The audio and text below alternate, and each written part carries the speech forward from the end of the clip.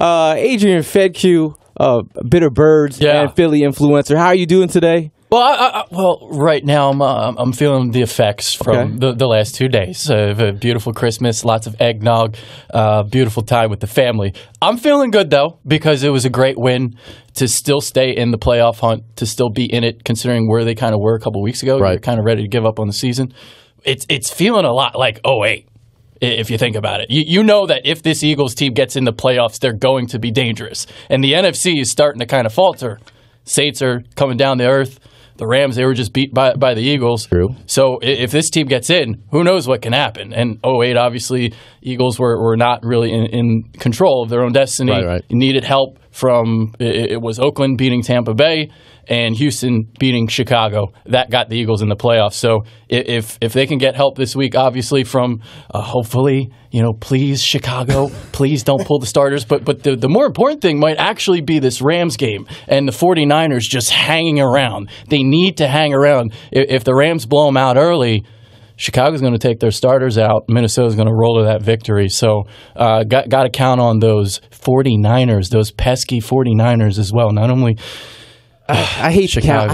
I hate to count on other people. I know. But today, we're out of control here. Yeah, but today I'm going to count on Diaz. Right on. From Philly influencer. That's right. How you doing today, man? Pretty good. Now, Adrian right here was a little too hot, and Jeff was a little too cold. I'm just right. I'm right in the middle. Oh, you're bringing us back. Yeah, I'm right in the middle. This is Jeff. This is an amazing win. The question was, Nick Foles. How do we feel? I thought you were describing a Disney movie. If I didn't even hear it, sounds like Nick Foles, the hero of Nick Foles, comes in again.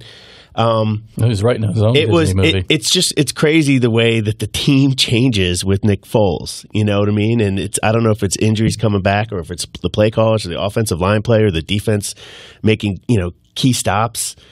But something changes with Nick Foles. On the other hand, I just don't see. Even there was a tweet, I think some Chicago reporter said that Matt Nagy is going to keep his eye on that game. And if at halftime it doesn't make sense, he's pulling his players, So, and that's kind of how I think it's going to go. I mean, there's been weirder things that happen, but when you take a look at it, the likelihood of, San Francisco beating the Rams, it's just, I mean, making it close at halftime before Chicago pulls someone, I just don't see it happening.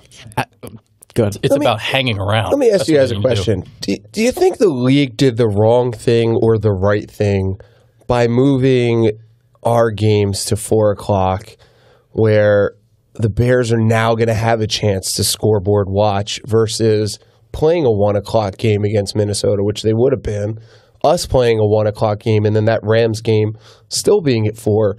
Do you think the league was right to do that? I think they did us a disservice. I mean, we're trying to we have a scenario that's locked up in our minds that all right, so all the Bears have to do is win this game, and they have to because they don't know what's coming down the pike.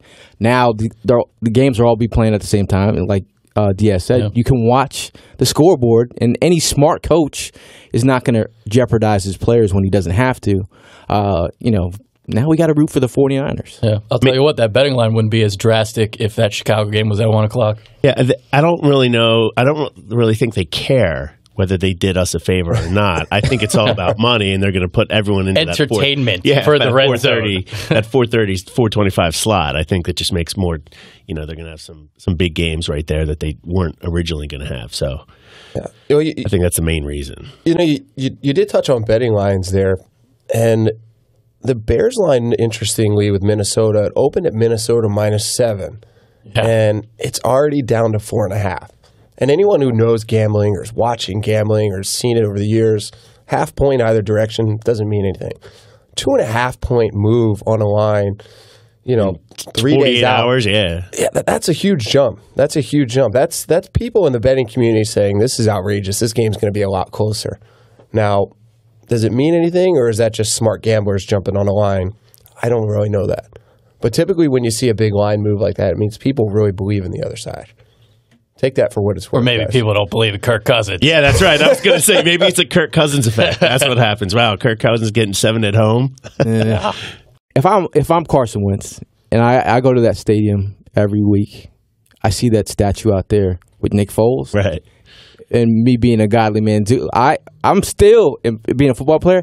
I'd still be competitive as all hell with myself, seeing that situation. And I know they're godly brothers. They really root for each other. You can tell. I mean, the support system that they have.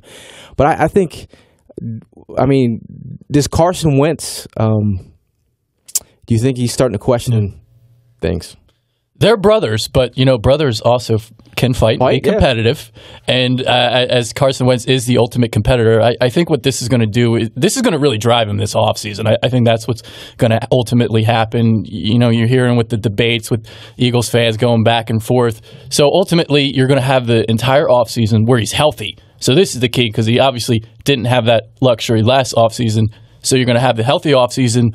The ultimate drive, the ultimate competitor of Carson Wentz coming out next year. I think he's going to come out house of fire to start 2019.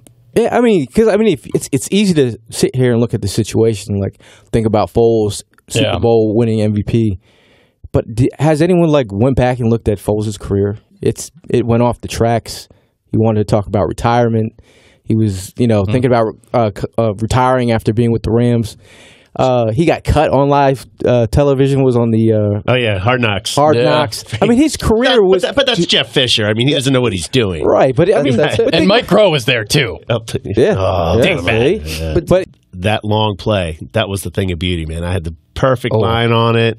I had the perfect line, and he back splashed right into the end zone. It was like that game last year. It was great. The Arizona game, yeah. I tweeted out during that play. I said, "Petty Aguilar is my favorite Nelson." When I'm just like that touchdown, I know Swagalore. Deshaun Jackson did that first, but for a guy who came from the career that he had and was questionable at one point to having a breakout season last year, and then for him to get that moment, I was like, man, we've been missing that. Yeah, and that ball that he threw, that beautiful trajectory, it makes me think of some things that Carson Wentz can actually learn from Nick Foles. Carson kind of throws a flat ball sometimes when he throws it deep, and even throwing it to Alshon Jeffrey, letting him get outstretched, throw it up so he can go up and get it, get up and snatch it like a shark. And Carson Wentz, he kind of throws it, again, a little flat, doesn't allow him to go up and get it the way Nick Foles does. So that throw makes me think of that. Carson, take a look at the tape. Just learn a little couple things. That's all. I mean, the thing I like is when the team utilizes their players and where they actually win. If I bring you in like a Blunt last year, you use him to his abilities. Right. A guy like Alshon Jeffrey, a 50-50 ball specialist, that means he can catch the jump ball. He's a 70-30 specialist. You know what I mean? Yeah. A guy with Nelson Aguilar, he has that kind of speed. They're utilizing it, and they've said that he's not the deep threat. And are the Bears beating the Vikings? Man, it's more about what the 49ers are going to do. I'll say this. The 49ers have at least looked a little bit better than they Nick were. Mullins, man. Yeah, Nick Mullins. Yeah. How about Nick Mullins? So Mullins fan. I'm going to say that San Francisco hangs around because the Rams, they haven't looked the best the last month. I don't know. I don't have a good feeling, but I'll be the positive Polly here, and I'm going to say that the Bears are going to do this thing. And so, Diaz, you have the Bears winning. I have the Vikings winning. Oh, wow. And then you said it's the end here. The Vikings are just not that good. No, they're not. But they're not good. Man, it just sucks the scenario here. Right. If that game was in San Fran, I'd feel a little better. I feel a lot better. But it's in LA. At least it's in LA, and it's not a home field advantage for the Rams, really. I'm gonna even this up here. I'm gonna go with the dream scenario in the 08. Let's do it. A decade later, let's do it, baby. The Birds make it in, man. Jeff Garcia 2.0, bro. That was sitting in Louisville, Kentucky, in a bar by myself, the only Eagles fan in 08. And watching Michael Bush, ironically, a University of Louisville product. Yes. Yeah. So everyone else in the bar is rooting for him because it's him. I'm rooting for him because I knew all the scenarios for the Birds. But I think the Rams are just gonna steamroll the Niners. Yeah, and hopefully that the Redskins, the Eagle fans that travel to go see the Redskins get to see a dub. We're sort of planning on hoping to go down there on Sunday. I don't know if you Bird fans want to link up. A lot of us will be down there. But, I mean, it's just been a weird season,